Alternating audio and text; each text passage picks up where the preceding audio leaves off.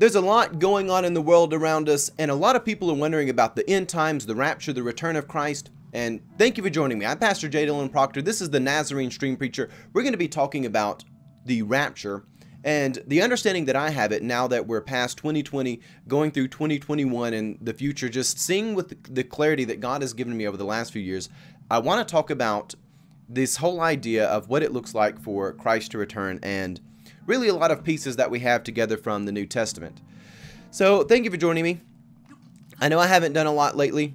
I've been working on a book, a novel, and it's called Midheaven, the Fragment of the Fallen Word, and you can actually check out that novel on Castbox. The first 3 quarters of it are released. I'm releasing it in quarters, and the final quarter of that book will be out soon. And there's just been a lot of stuff going on with church and everything like that. But let's talk about the rapture. I know a lot of times we get on these topics of end times and it turns into kooky stuff really quickly, but one of the things which I have found to be really phenomenal is God has graced me with a lot of certainty this last year. You know, a lot of people want the world to go back to the way it was, say, 2019 or earlier. I am not of that school of thought. I like the clarity of seeing people really stand where they really are going to stand. I like the clarity of seeing where the idols are. I like the shibboleths, the facades being down where you can really see where the evil is. I like things being out in the open. And when it comes to Scripture and understanding the end times, the book of Revelation is no longer a dark mystery as it kind of had been to most of my life, including most of my pastoral ministry. I mean, I'm a young man. I'm almost 30. And when it comes to the issue of the rapture, a concept which is not found in the book of Revelation, but rather in 1 Thessalonians chapter 4, I also have a lot more understanding on that too, a lot more clarity. And the understanding I have is largely based in the concept of a calamity. Hence, we're playing The Legend of Zelda, Breath of the Wild, where the great calamity has destroyed Hyrule. So let's go now to 1 Thessalonians chapter 4 and read verse 13 and start our understanding of the rapture. So, going to 1 Thessalonians chapter 4, verse 13, it reads, "But we do not want you to be uninformed." Again, the scripture itself is trying to tell us we need to be informed about things. "We do not want you to be uninformed, brothers and sisters, about those who have died, so that you may not grieve as others who have no hope. For since Jesus died and rose again, even so, through Jesus, God will bring with him those who have died." All right, so we read verses 13 and 14, and this scripture, the whole context around the rapture is around hope. And it's really important to understand, in the ancient world, they didn't have a lot of the facades of luxury that we do in our modern day and age. There weren't a lot of phony things that could give people escape from the world around them. You know, right now, I've been out doing pastoral stuff all day. I can come home, tend to stuff at home, and then turn on The Legend of Zelda for a few minutes. They didn't have that luxury in the ancient world. But instead, what they got was people being killed for their faith, tyrants coming through town, you know, slaying entire generations, enslaving entire people, wiping entire groups of people out to never be seen or heard from again. You know, life is brutal in the fall. This last year, I've been reminded of something that a lot of us had forgotten, and even in my own life, I had forgotten the weight of it. God alone makes the good, and we are fallen creatures. We can tell that there's a lot of division going on in our world right now. Sometimes people think it's politically left and right. Sometimes people think it's the elites versus the commoners. I think one of the most fundamental separations between the groups in our society are those who remember they are fallen creatures and those who have forgotten they are fallen creatures. And even for us in the church who recognize and will say that God alone makes the good, and we recognize that there's a fall, sometimes we have forgotten the weight of what that really means. And when it comes to understanding the rapture and comes to understanding the scripture that teaches of the rapture, it comes to a world where there really feels like there's no hope, where everything feels dark and it feels really bleak. And people are seeing heinous things. They're seeing their friends murdered. They're seeing their family murdered. They're seeing people bow down to all sorts of wicked and really, really dumb stuff. And Paul is writing these words, and he's giving encouragement, saying, what I'm about to tell you is about hope. Take hope in it. Take hope in contrast to the calamity.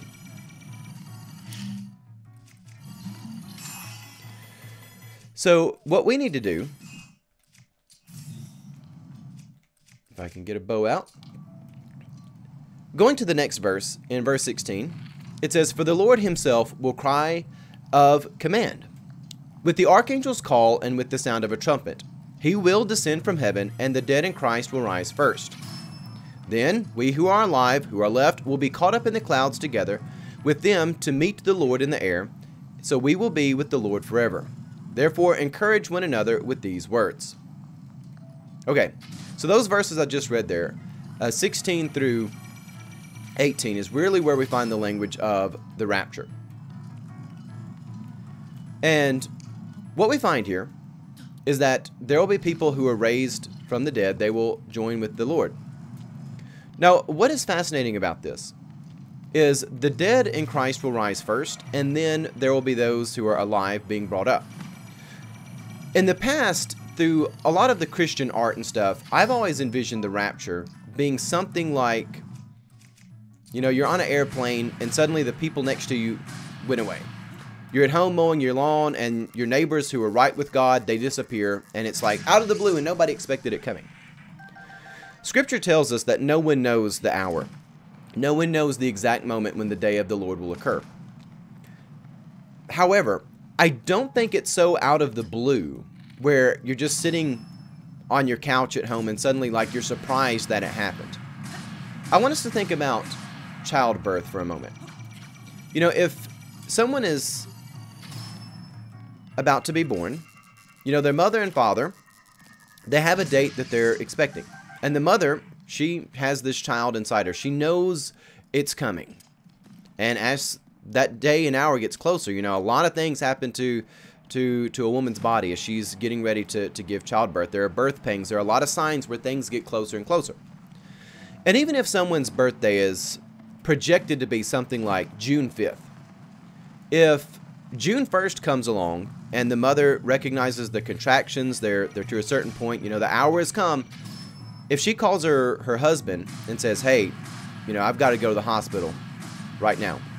You know, if that happened on June 1st, you wouldn't be that surprised. You know, it was expected on June 5th, but June 1st came and that hour said it was the time and, you know, it happened.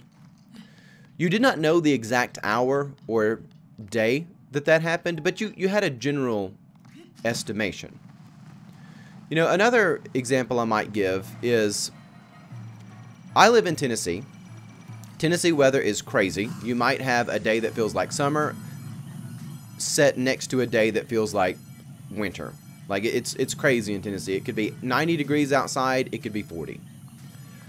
Well, you know, if you have a week in Tennessee where all the weather is like 67 degrees, the next day is like 72 degrees, and you wake up and there's frost outside because it was 30 degrees, you know, that might be a little bit of a surprise, but not really, because you know you live in Tennessee. Like there's a certain amount of expectation that the environment was ready for it. And to that point, if you have a few days where it's really warm and then a few days where it's really cold, you know, a lot of times that's because there are all these weather fronts mixing which produce powerful and terrible storms. So if you get word that there are tornadoes coming after it was really hot outside one day and then really cold, it's not surprising. You didn't know the day or the hour that a tornado came, but when you live in Tennessee and it's the right time of year, or many other states, or many other places around the world where there's regular weather phenomenon that happens, you may not always know the day or hour, but you get an impression of things based on what time of year it is, what's going on outside. You know, if there's a big weather pressure drop, big storm is coming. Well, when we look out across Scripture, we look out across the great purview which God has revealed to us. When Moses was called to lead the people out of slavery, it didn't happen out of random, you know, you were just on an airplane one day and the next thing a bush is talking to Moses. No, the people were enslaved. They were witnessing heinous evil, heinous injustice, and God had promised them deliverance. He had promised Abraham that his family, his children, they would be as numerous as the stars, the sands there in the desert, and they would have a great nation. It was known that God was going to give them deliverance from the calamity of the fall. For Abraham and Sarah, it was the simple calamity of not having children, not having a home, not really having any legacy or anything much to leave behind. They knew they would be delivered from that, but they didn't know exactly the day or hour. But yet, when things got very severe, God called Moses. He drew him up out of the water, just as his mother had lowered him into the water and Pharaoh's daughter had drawn him up. God drew Moses up out of that situation. We look at the fall into Babylon, another massive crisis moment. It didn't happen out of random, turning of events. Israel was not all healthy and everybody was faithful before God. And suddenly, everybody was out tending to their lawns one day, and the next thing you know, you're all being hauled away to be, the least of subjects in a foreign nation. It didn't happen like that. No, there were years, decades, generations of decline, unfaithfulness galore. There were prophets saying, hey, this is going to happen if you don't repent, and the people did not really repent like they should. By the time King Josiah comes along to have his reforms, it's really too late. And when Jesus even comes, you have these Maccabean revolts. You have Herod and the whole Herodian dynasty underway, who are kind of nominally claiming to be Jewish, but they do a lot of wicked things. They aren't really loving rulers. The Herodian dynasty are. The Herods aren't. They're kind of wicked. You see Rome doing heinous things to the Jewish people. You see wicked laws and things like that. And when Jesus is born of Mary, the world was expecting a Messiah. They were anticipating it. They didn't know the hour when it would come, but they were anticipating it.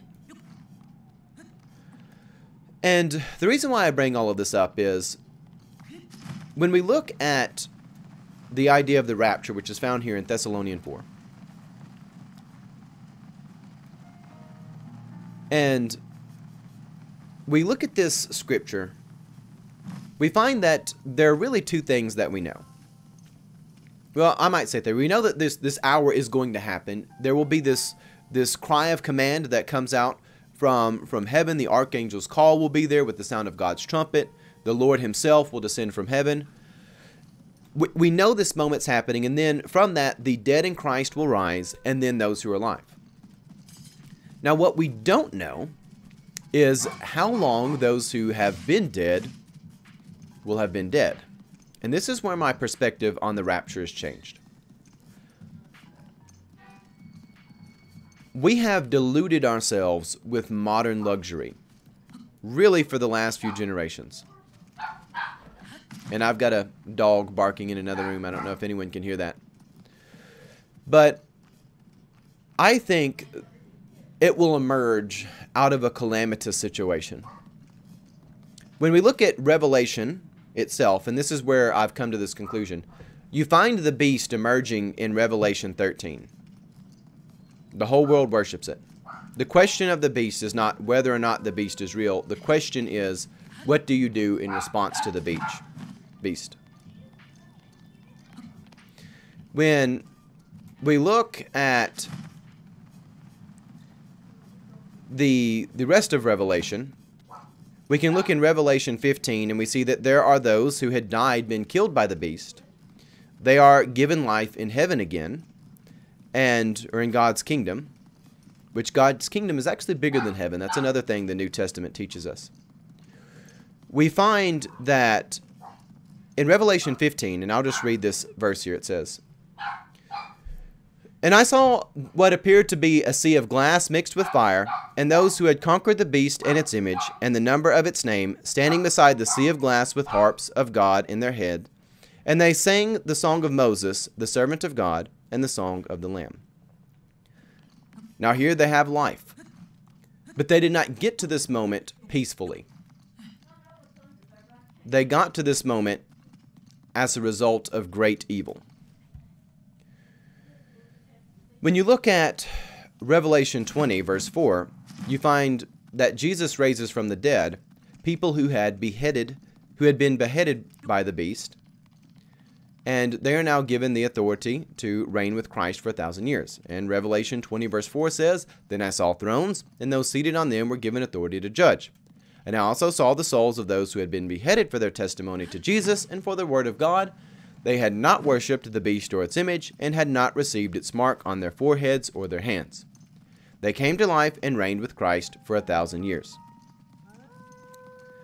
Now, again, in this moment, they did not come back to life out of the blue. There was a beast that appeared out of the sea, and heinous things happened. People worshipped the beast.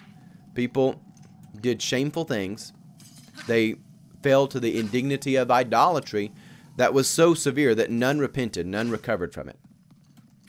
When the beast emerges, those who are not saved on the front end, there is no recovery or repair, no repentance. It's not because God decided to reject people, it's because people decided to so absolutely reject God.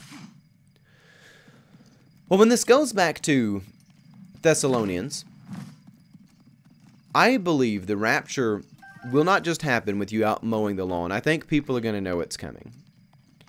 You may not know the day or the hour, but I think it's going to be in a dark period. And the people who died that are raised to life first, they may have only died 5 minutes earlier after being beheaded.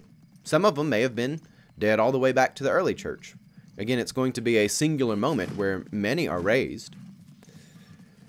But I think it's going to be more calamitous and more known to be a calamitous moment than we have potentially felt in the church. I don't think it's going to be like we go outside and be like, "Oh no, I don't think I repented enough. My neighbor is gone, and so is everybody else on the street." I think it's going to be more like there is heinous evil, heinous untruth around the world that is so obvious. You know, the beast has arrived. The global evils have arrived. And just as I wrap this conversation up, one thing I do want us to keep in mind is we actually do live in an era now where it is possible to have global evils, global deceptions, to have a singular character, something like the beast, emerge and have all people worship it in like the matter of a day. But that's actually possible now. You know, in Jesus' time, it had not been possible for people to minister around the world in the way that the early church spread, but the infrastructure of Rome permitted for the gospel to spread. It was actually a really ideal time for the Messiah to come.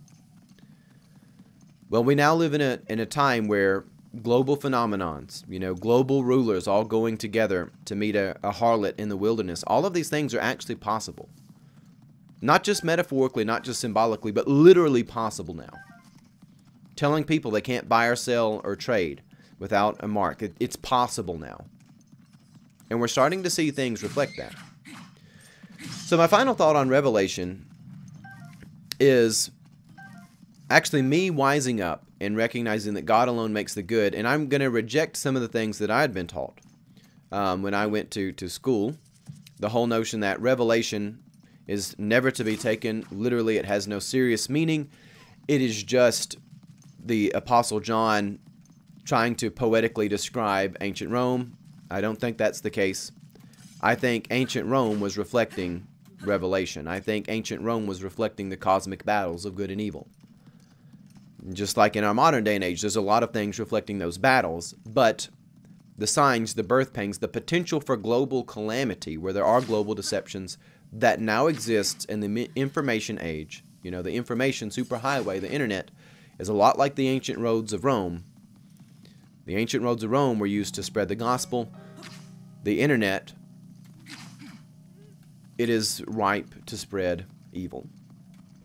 So that's my thoughts for everyone. I hope we enjoyed this. Again, thank you for joining me. I'm Pastor J. Dillon Proctor. This is the Nazarene Stream Preacher.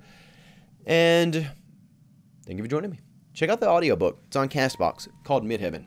It's about gargoyles and demons and spiritual warfare, and it's coming to a really, really wonderful close. So thank you for joining me. God love you, and have a blessed day.